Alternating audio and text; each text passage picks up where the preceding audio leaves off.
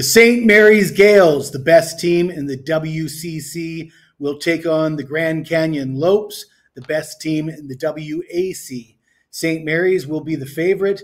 Can they get it done? Well, we're going to talk about it, but before we do, I got to tell you about a promo we have available at both Wager Talk and sportsmemo.com.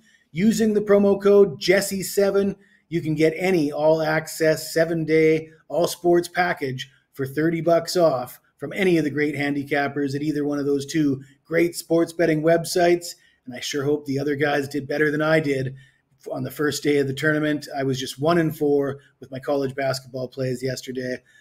Desperately in need of a bounce back here today. I feel good about it, but I wouldn't blame you if you wanted to take one of the other guys for a test drive using that promo code. Get yourself $30 off a 7-day all sports package. Let's get into this game. We got Grand Canyon taking on St. Mary's in a late game. St. Mary's will be a 5.5-point favorite. The total, 131, a really low number. And one of the reasons I struggled with my premium picks yesterday was I was expecting the scoring to be down, as we saw last year. I did mention 33 of the first 44 games went under the number last year. That trend did not continue into the first day of the tournament.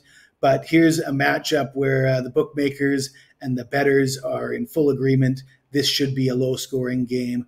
And that has me leaning toward the dog, getting 5.5 points in a game that is supposed to be a rock fight. Seems favorable to me. The Gaels, while they did beat Gonzaga 2 of 3 meetings this season, they only averaged 63 points in those games.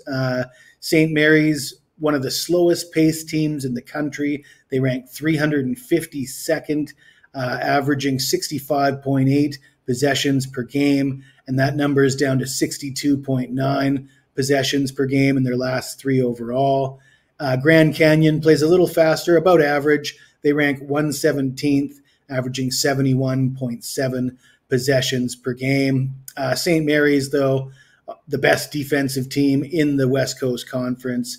They're only allowing 58.7 points per game. If St. Mary's has their way here, this will be a rock fight and a low score.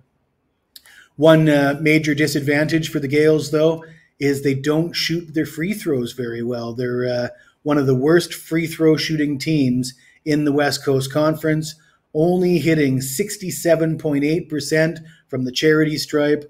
And Grand Canyon, on the other hand, one of the best in the business with 75.3% free throw shooting in the WAC. That could be key here in this game. And what I'm actually liking here is I'm liking a team total. I did mention that St. Mary's only scored an average of 63 points in their 3 games against Gonzaga, even though they won 2 of the 3.